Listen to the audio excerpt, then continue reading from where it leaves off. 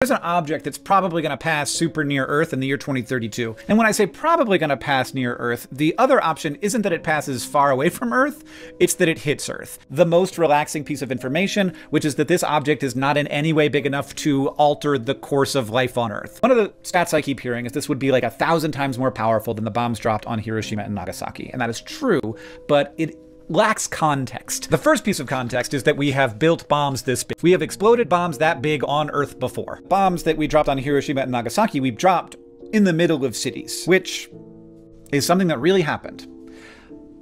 And we're still here on Earth, living together. Oh my God. So about 3% of the Earth is cities, and a lot of the Earth is the ocean. Now, we actually know where this object, if it were to land on Earth, we have like an idea of where it would hit. It would hit around the equator, and it would hit in an area that stretches from South America all the way to India. It wouldn't hit in all of those places, it would hit in one of those places, and we don't know which one it would be. Another